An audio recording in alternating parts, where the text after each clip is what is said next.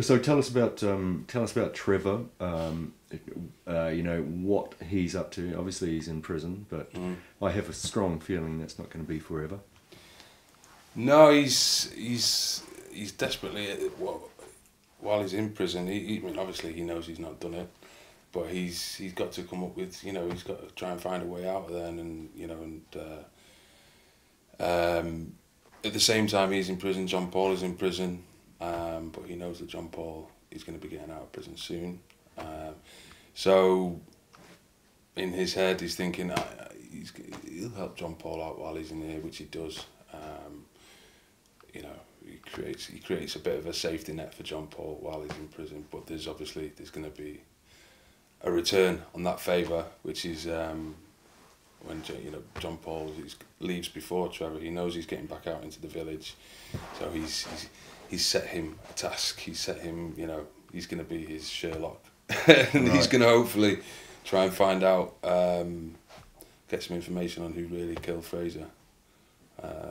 So and Trevor thinks it's Steve, and so he's given John Paul this task to get some evidence. Right. So yeah, manufacture evidence or get it. Well, I think Trevor really thinks he did it, so I think he's, you know, I think that's kind of fairly solid in his mind, and he wants him to prove it. Yeah. So. Yeah. Okay. And Grace, how's that going to develop? Can you tell us anything about that? Well, they obviously left on a sour note with each other. But at the same time, Trevor knows that he didn't do it, and all is not lost with them. Definitely not. I mean, I think the feelings were too strong, and but I think that's part of him wanting to get the evidence off Steve, and so he can go and just say, "Look, it wasn't me," you know, and see where it goes from there. But I think there's still, despite what she's done, I still think there's, you know, there's a strong bind there. So. You're known for your role in Coronation Street prior to. Do you feel a bit typecast at times? Do you feel like you'd like to play a role that had a, you know, completely different character? I mean, you're always going to get typecast, I think, to a certain point, until, you know, obviously you get the opportunities to do different things. But I think with this role, like I was saying before about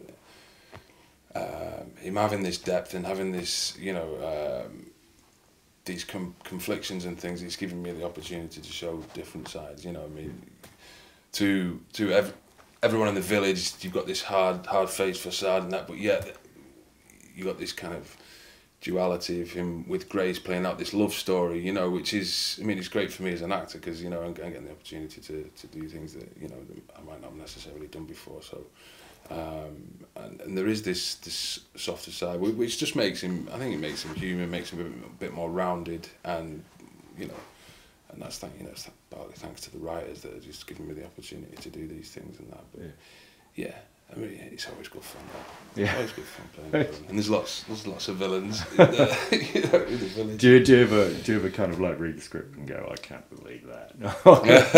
You know, I don't. Yeah, I mean, do things surprise you when you read the script?